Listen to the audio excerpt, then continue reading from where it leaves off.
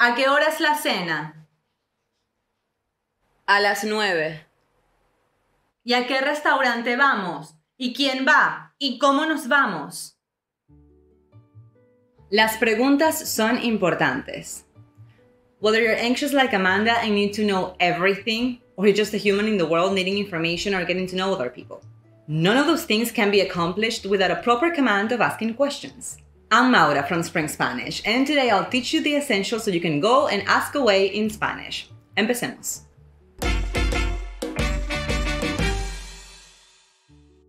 Número 1. Spanish question words that never change.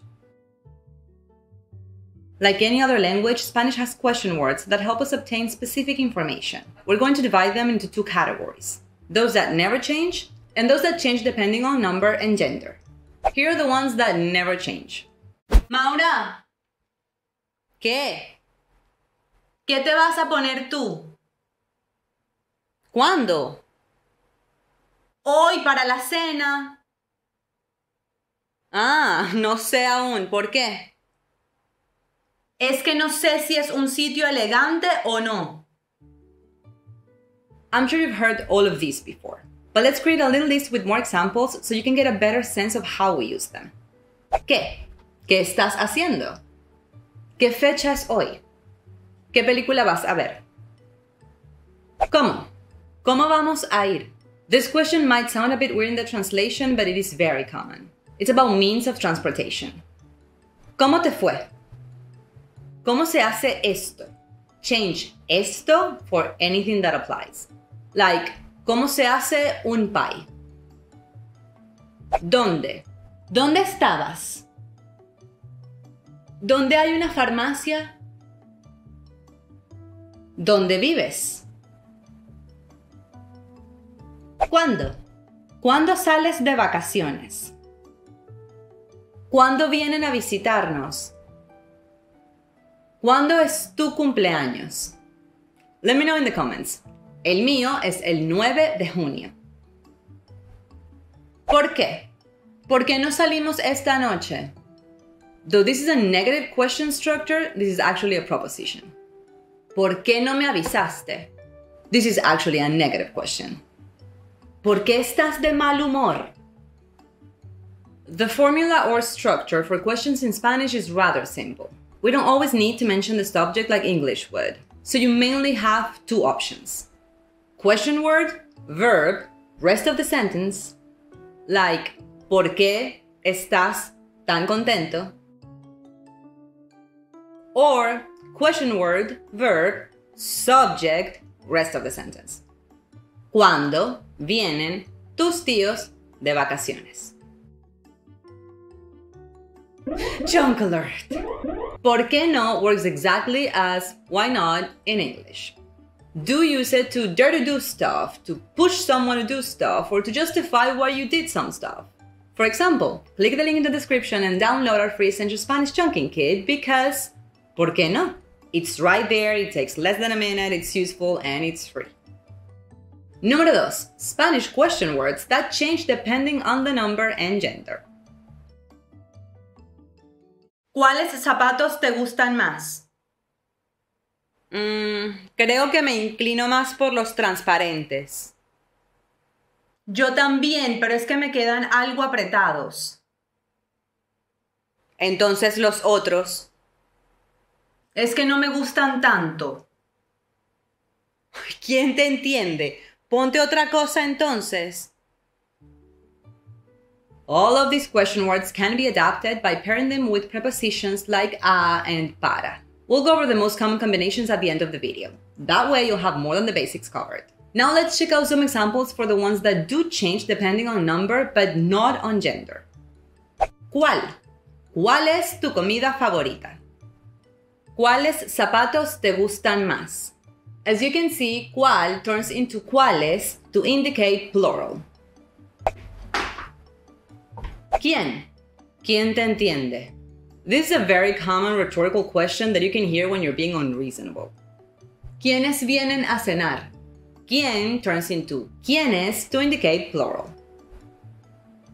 The words quién and cuál and their modification due to number are both affected by number but not by gender. The word cuánto is affected by both. Cuánto turns into cuántos to indicate plural and masculine, or cuántas to indicate plural and feminine. Let's check out some examples. ¿Cuánto dinero necesitas? Dinero is masculine. That's why the word cuánto ends with an O. ¿Cuántos años tienes? Años is both plural and masculine, so we use cuántos. ¿Cuántas botellas compraste? Botellas is feminine. The S at the end also indicates that it's plural. That's why we use cuántas. ¿Cuánta carne necesitas para el pasticho? Now, carne is feminine and singular, so you only need an A at the end. ¿Cuánta? Also, pasticho is a very Venezuelan word for what most Spanish speakers would use, lasaña.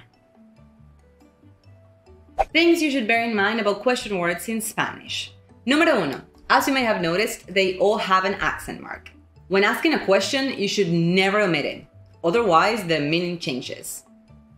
Número dos. Question words always go at the beginning of the question.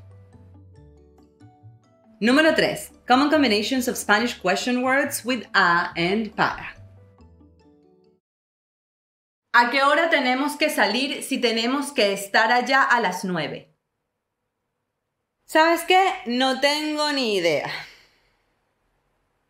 ¿Para qué pregunto? Lo voy a buscar entonces.